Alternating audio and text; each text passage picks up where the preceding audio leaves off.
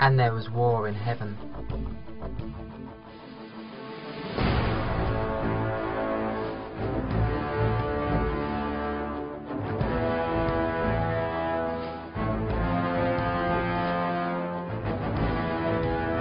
Michael and his angels fought against the dragon, and the dragon and his angels fought back.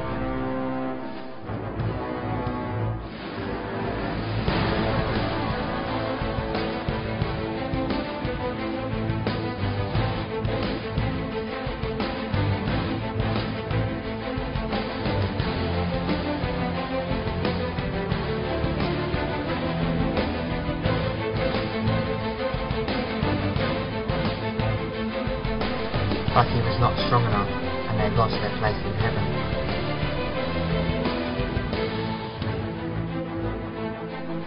The great dragon, called the devil, or Satan, was held down to earth, and his angels with him.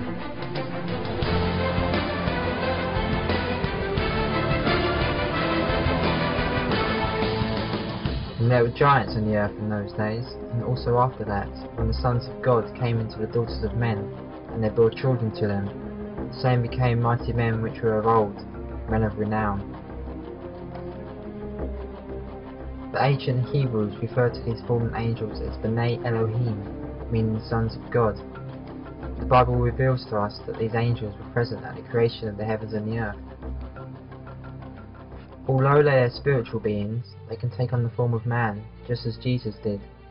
But when angels take on the form of flesh, they become subject to the flaws and temptations of the flesh.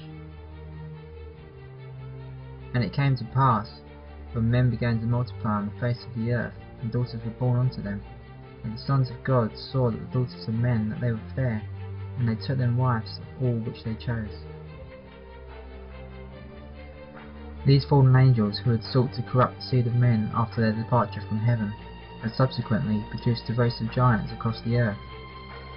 Tall in stature like the angels, these giants often stood anywhere between 10 to 30 foot in height. This hybrid offspring, known as the Nephilim, would later set themselves up to be kings and rulers ruling over the rest of humanity, while the original fallen angels would later come to be known and worshipped as the pagan gods of ancient times. These Nephilim giants, who were brutal and cruel in nature, treated ordinary human beings with contempt.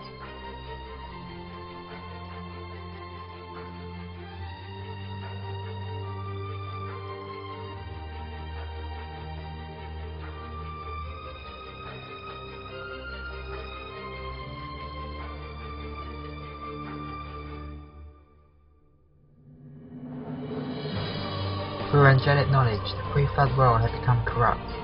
The Book of Enoch says that the Nephilim and their children sinned against all flesh, creating hybrid creatures which were part human, part beast, and they corrupted the nature of all things.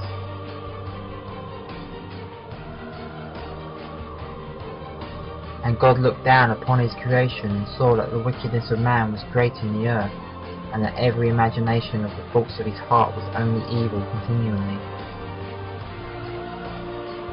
The Lord's heart was full of pain. The gene pool of the human race had become tainted, almost beyond recovery.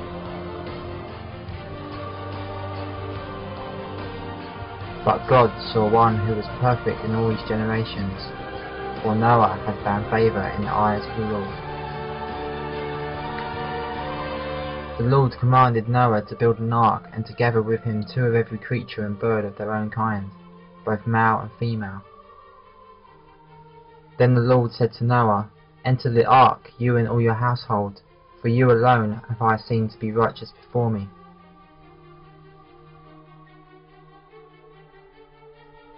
The fountains of the great deep burst forth, and the windows of heaven were opened.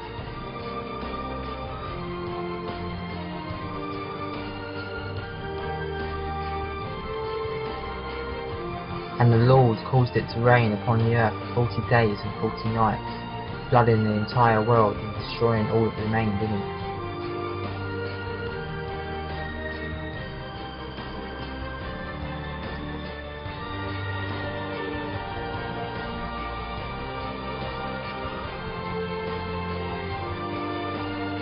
After the flood, God sent down 200 angels to earth to help mankind.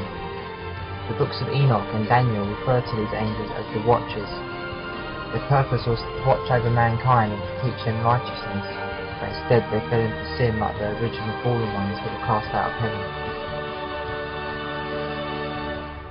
These angels, seduced by their earthly lusts, taught mankind the forbidden arts of astrology, witchcraft, drug abuse, and the killing of innocents inside the womb.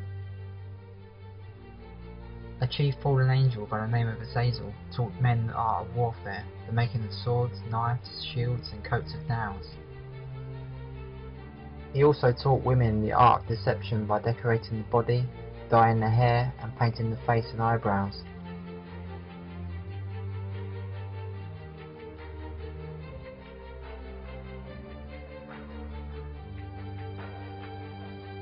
He also revealed to the people the secrets of witchcraft, which corrupted their manners, leading them into wickedness and impurity once again.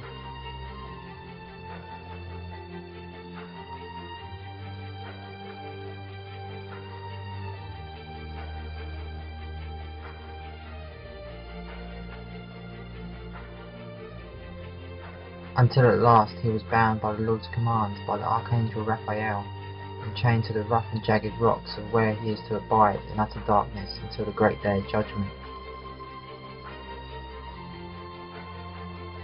The newly fallen ones would once again produce a race of giants across the earth.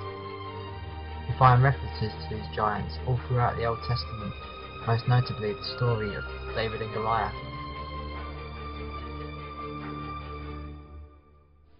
When Moses sent out 12 spies to the land of Canaan, they come back reporting to him, and there we saw the giants, the son of Anak, and we were in our own sight as grasshoppers, and so we were in their sight also. These giants, with their hatred for mankind, continued in their attempts to corrupt and destroy the bloodline of the coming Messiah.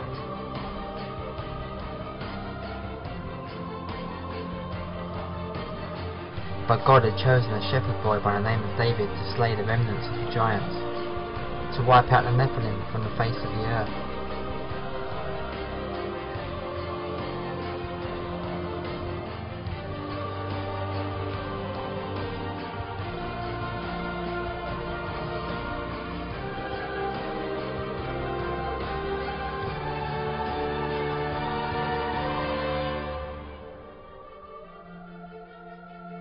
And David said to the Philistine, "You come against me with sword and spear and javelin, but I come against you in the name of the Lord Almighty, the God of the armies of Israel, from whom you have defied."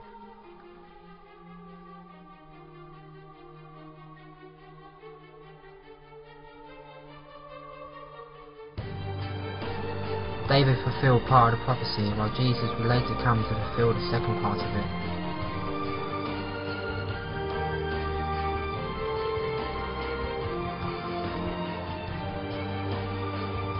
This is the first prophecy that is found in the Bible, and it is a prophecy of God's bloodline triumphing over Satan's offspring.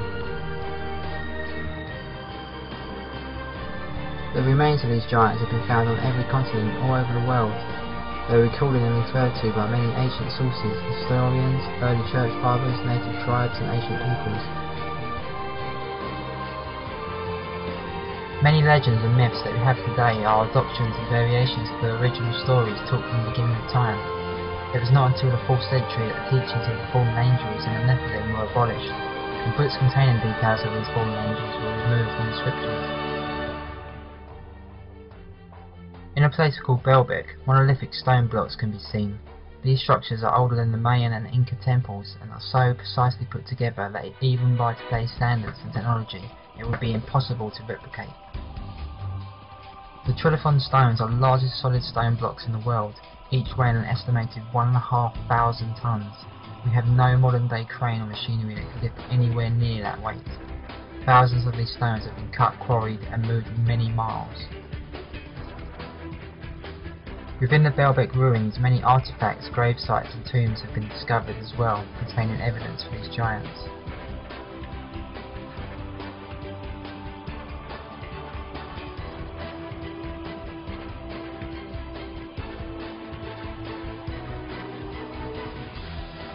During the 1700s and 1900s in Europe and the United States, massive excavations of great burial chambers began.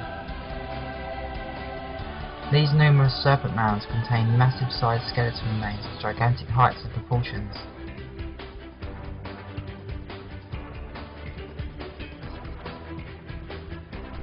All throughout various countries and cultures, people have found similar burial sites.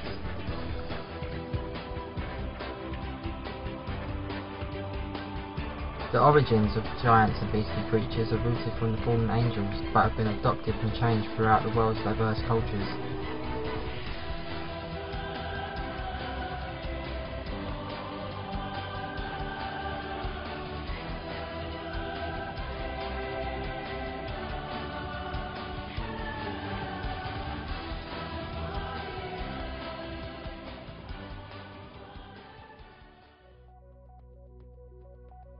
Is the everlasting God, the creator of all the earth, who never grows weak or weary.